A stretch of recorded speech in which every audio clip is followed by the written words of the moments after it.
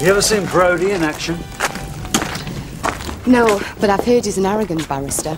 I saw him cross-examine Alistair Greig once. He shredded him. Took him apart at the seams.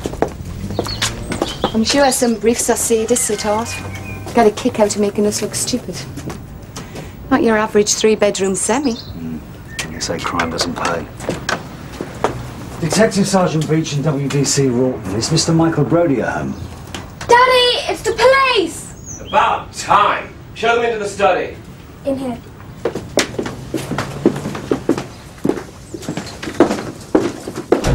We haven't cleared up yet. The officers last night told us to leave it. That's where the burglar got in. Right. And you are? Emma. Emma Brodie. You were in the house last night? The alarm woke me up. By the time I came down, Daddy was already ringing the police. Anyone else in the house apart from you and your father? No. My mum doesn't live here anymore. This will have to be quick. I'm due in court this morning. We'll try not to keep you too long, Mr. Brodie. I've made a list of what's been taken. Obviously, those things that caught the burglar's eye immediately. A pair of silver candlesticks, small statuette. Now, the main loss was a collection of antique coins, and they were kept in the display cabinet there. I've got photographs of the coins. Valuations written on the back. £6,500. That's a King Charles I triple unite. Coins of the Civil War period are extremely valuable. I dare say.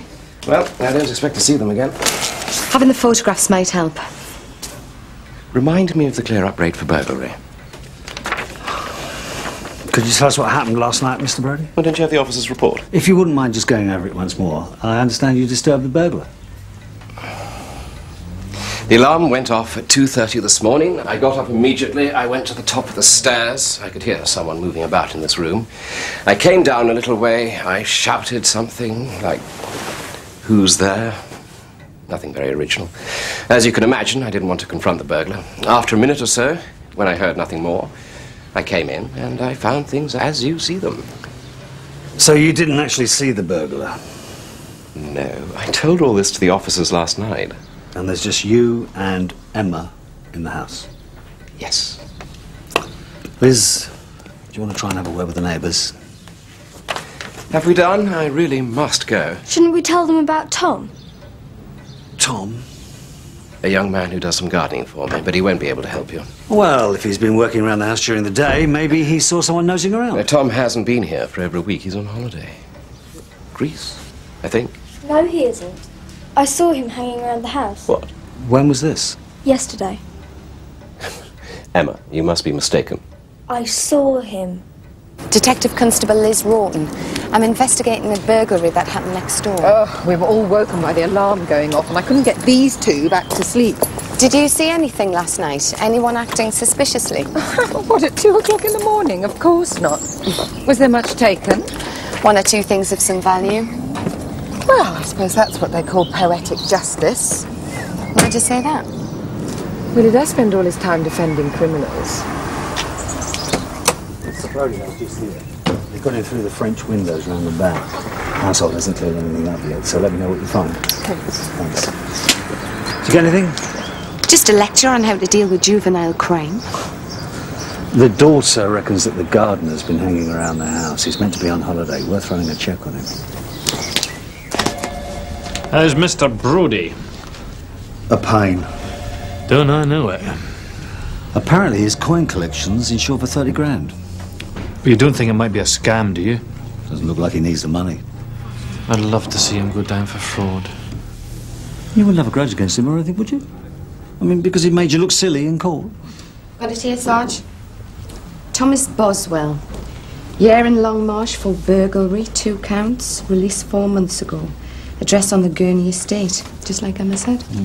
Well, I know Brodie was soft on criminals, but I didn't think he employed them. Do you not remember him? Sarge, you're down as the arresting officer. Yeah, Tom Boswell. Seem to remember he wasn't a bad lad. Spent most of his life in children's homes. Steady on, you'll have us all in tears. What's in Greig? Alistair's hoping this turns out to be an insurance scam. Far be it from me to speak ill of Mr. Brodie. Thanks. It's going to be hard to pin anything on Boswell if he turns up in the next week with a tan. Emma seemed quite confident it was Tom she saw hanging around the house. Can I help you? You're looking for Tom Boswell? He's out. Not on holiday, then? You're the police. Why, are you expecting us? You look like the police. Freddie Norris, isn't it? Yeah, I know you, don't I? W.D.C. Rawton. I'm at Sun Hill now. I never forget a beautiful woman. This isn't your patch. I've always considered the world to be my oyster. Detective Sergeant Beech. You know Tom Boswell? He's let me crash here for a while. Mind if we ask you a few questions? Always ready to help police with their inquiries.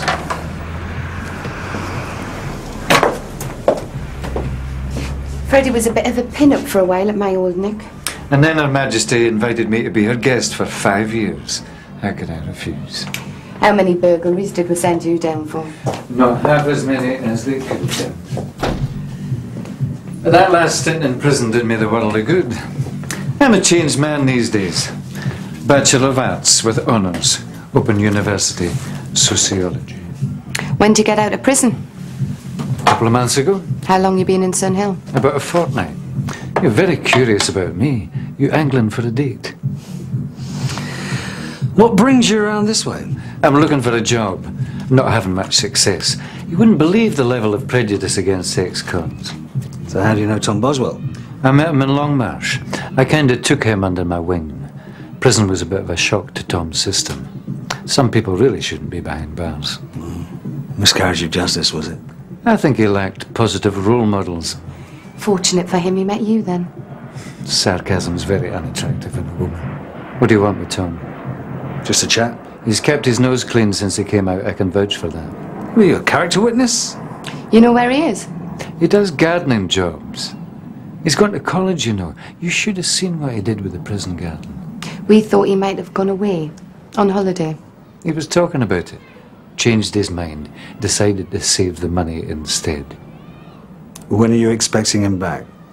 I don't know. Well, we'll catch up with him later then. Thanks for your help.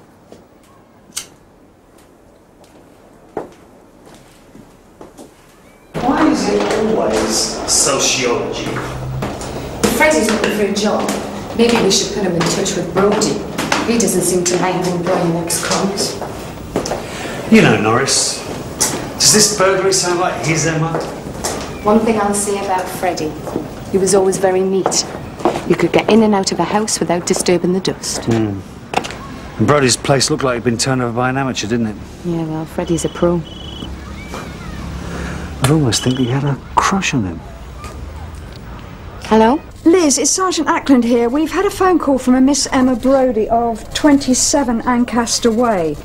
She wanted you to know that a Tom Boswell had been round to the house this morning. Apparently there's been some kind of a disturbance. Tom was here. He ran off about 10 minutes ago towards the estate. Hang on, what was he doing here? He had the stolen things. What do you mean? I'll show you. Right, what happened? I was out on my bike. When I came back, I went to the garage to put it away. He was in here. He was putting the things into this bag. I told him I was going to call the police and he ran off. Just leave everything as it is. We'll get someone out here to fingerprint this lot. We're gonna need a statement from you, Emma. I can do that now if you want. That's all right. We'll come back later. Dad thinks Tom's so wonderful. I never trusted him, or his friends. What do you mean, his friends? I was here one day when Tom brought a man round to help him in the garden. He didn't do much, just hung about drinking coffee in the kitchen. What was this man like? Quite old, about your age. He had grey hair and wore tatty clothes. Smoked those little cigarettes, the ones you make. Are you going to arrest Tom? We'll come back later for that statement. Tom Boswell? Come here! Stop! Liz Rawton, Sarge. Could you put out a call on an IC1 male? Thomas Boswell, age 22. 5'10", slim build, wearing a check shirt and blue jeans. Come here! Heading west from the Gurney estate, Sergeant Beech in pursuit. Hang on, Sarge. Sergeant Beech was in pursuit. Never mind, Sarge. He's a lot younger than you.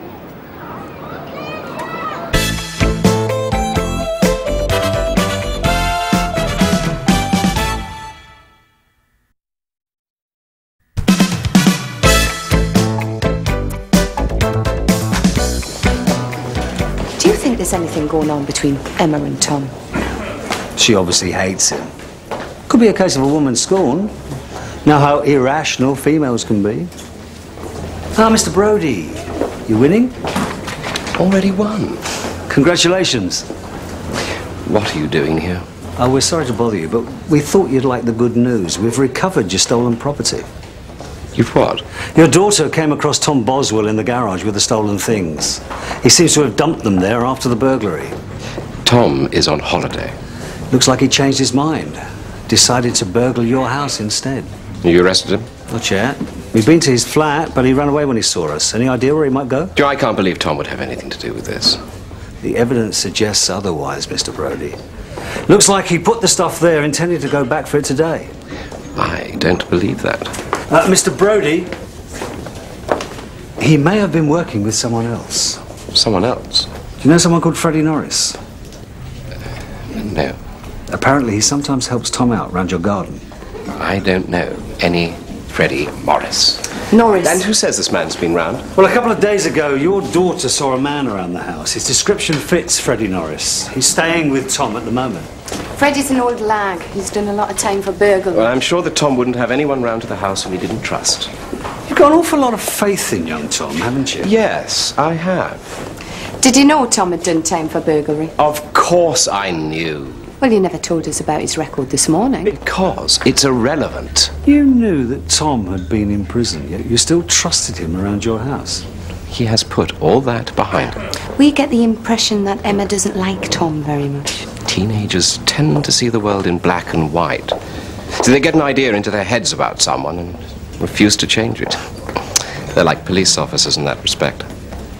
I'm telling you, Tom Boswell wouldn't steal from me. Now, if you'll excuse me. Brodie seems to have put Don's nose out of joint. Yeah, well, there's a word for people like Michael Brodie. But I'm too much of a lady to use it. Please don't spare my feelings. What about Boswell? Nothing yet. What did you mean earlier when you said you didn't think he was a bad lad? Oh, don't get me wrong, I don't normally feel any compassion for the toe rags from the gurney. But there was something about him. Well, I'd like to nail him, if only to put Brodie's nose out of joint. There you are, Liz. We've got visitors, come on. This is Tom. We almost met earlier today. Nice of you both to drop in. You're going to arrest me? I told Tom you'd probably want to interview him under caution, and I explained to him that's not like being arrested. Did you? Thank you. It's a big misunderstanding. He can explain everything. I'm sure he can. Would you mind waiting here while we have a chat with Tom? Sure. Thank you. Come on. I'll be all right here, mate. You just tell him what you told me. I let myself into the garage. Go on. I fetched my tools from the shelf where I'd left them, and this bag fell down as well, and all this stuff scattered on the floor. Coins and stuff. I went to pick them up just to see what they was, and I saw there was Mr. Brodie's coins. Go on. And Emma comes in, and she must have thought I'd nicked it, but I didn't. They just fell out of the bag. Then what happened? Then Emma says something about the police had been around already. And I said I didn't know what she was talking about. And she said something about a burglary. And then you ran off? Yeah, I had to. She does my head in. And you ran off again when you saw us? I panicked. I thought you wouldn't believe me. Are you saying that Emma's lying? Yeah. No, she did see me in the garage with that stuff, but I wasn't nicking it. If I was going to rob them things, why would I put them in the garage? Mr. Brodie says that he disturbed the burglar. Let's just say it was you. It wasn't me. Let's just say it was you. No. You legged it with the stuff. And what with the alarm going off and you knowing Mr. Brodie was up, you decided to put the stuff in the garage and go back for it the next day. No. Or maybe you had help. Freddie's not involved. Did he tell you to say that? He said that with our records you wouldn't believe us. And we had to come in and tell you the truth. I didn't nick anything. I didn't. Tom, why does Emma not like you? I don't know. Ever since I went there, she's done everything to get at me. She used to cut the heads off my flowers. Break things, pots. She's evil. Did you tell Mr. Brodie? I couldn't tell him his daughter was a bitch, could I? Why didn't you go on holiday? I wanted to save the money. I'm going to college. I didn't think Mr. Brodie would mind. Why should he mind? It was him that gave me the money for the holiday. That was very generous of him. He's been good to me. I wouldn't steal from him. Well, can you and I have a chat? Look, is there somewhere I can have a smoke? Yeah, out here. You're letting Tom go? You help Tom out quite a bit, don't you? Gardening? Just the once. I was short of some money. Tom didn't really need the help. He would have given me a few quid anyway. I insisted on helping the lad. I don't want to sponge off a kid. This was at the Brodie place? Yeah. I don't suppose you've got someone that could vouch for your whereabouts at 2 o'clock this morning? I didn't think I'd need an alibi. There's no way you're going to find my dad's on this job. I didn't expect to, Freddie. Not from someone as experienced as yourself. But I am willing to bet I'm going to find Tom's prints on the gear. Oh, big deal.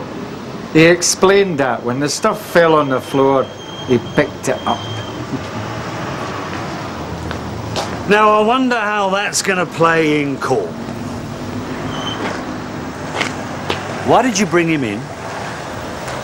You know the score.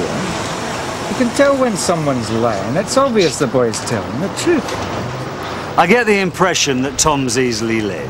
Look, I'm getting too long in the tooth to be playing silly mind games with policemen. For the record, I didn't do it. The important thing here's Tom. There's no way he would have nicked stuff for that house. It wouldn't be the first time. The boy's terrified of going back to prison. The only way I got him here was to persuade him if he didn't, it would turn out the worse for him. You've seen the boy, he's not a survivor. Come on, Freddie, spare me the hearts and flowers. He's had a bad time. There's no way he's going back. Did he ever talk about Emma, Brodie? Yeah. He's terrified of that girl. Was she there when you went round? Yeah. You know what she done when we got there? Poured lime in Tom's gloves. That stuff burns like hell, you know. There's something very strange about that young lady. Why would she have it in for Tom? Isn't that obvious? Maybe. To a man with a degree in sociology. Mummy left her. Abandoned her. Now that's a hell of a thing. All she's got left is her daddy. Someone like Tom's competition. I hear you've let Tom Boswell go. Yeah, well, Tom was seen hanging about the house yesterday and today, and by his own admission, he'd been to the house and he knew about the coins.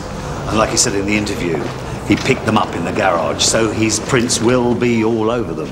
With his record, we've got a fairly strong and circumstantial case. But something tells me you remain unconvinced. In my experience, Alistair, burglars usually steal things. They don't move them from the house to the garage. Only 2 people had easy access to the garage besides Tom. And one of them is Emma. Have you arrested Tom? We've spoken to him. Has he admitted it? He said he found the stolen things in the garage. He's lying. That's what he says. You don't believe him. Emma, you don't like Tom, do you? I don't have anything to do with him. He said that you destroyed his flowers. No. That's what he said. I never did. And they're not his flowers. It's not his garden. It's our garden. He'll say anything. He's a thief and a liar. Emma, I must ask you, did you take those things, hoping that we'd suspect Tom? What? Maybe you wanted to get back at him. No. Maybe you were jealous of it. No. It was you who first mentioned Tom's name this morning. You wanted us to think it was him that burgled this house. Did? Why are you accusing me? Whoa, whoa. They're saying I stole your things. What? It was Tom. Emma. It was Tom. Emma, He's listen. a thief. Mum wouldn't believe me. What is going on here? Just trying to get things straight. You have no right to speak to my daughter without me present. Oh, yes, we do, Mr. Brodie. We've spoken to Tom. Say it. What did he say?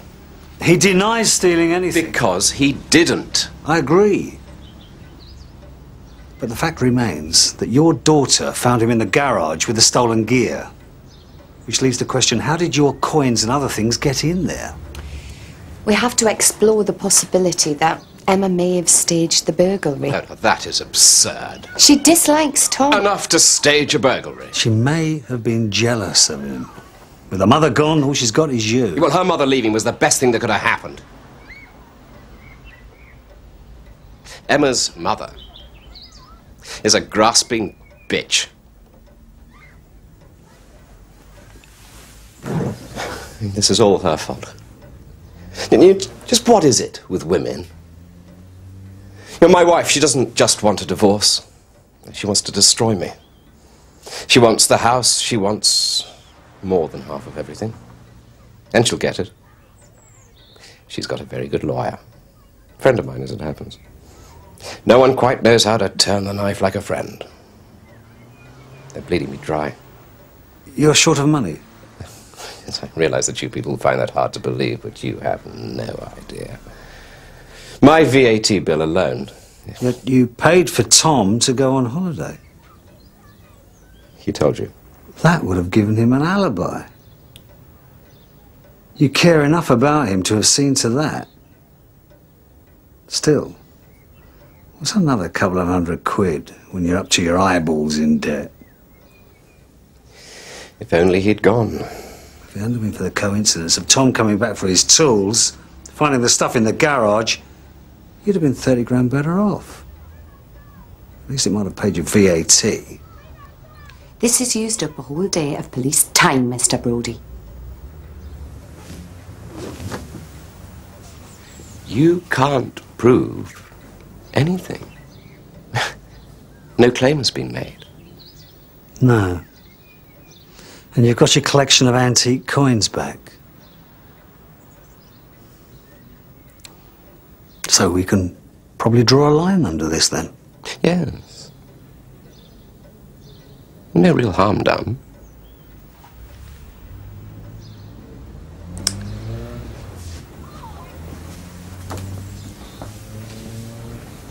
We should throw the bucket in. You know your trouble, Alistair? You always want blood. I just want him to get what's coming to him. Think about it for a minute, Alistair. Whenever you, me, or any of us are in court again, we won't get any grief from Brodie. What good's a barrister who can't look you straight in the eye?